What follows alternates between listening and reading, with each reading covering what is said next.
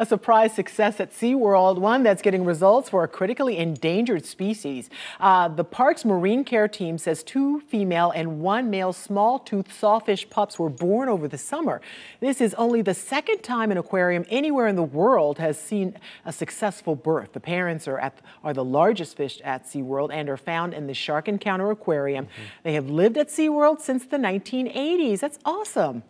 They're wild looking, aren't they? Yeah, they are. Yes. Get enough of that. Small-tooth sawfish were the first fish to be protected by the Endangered Species Act 20 years ago.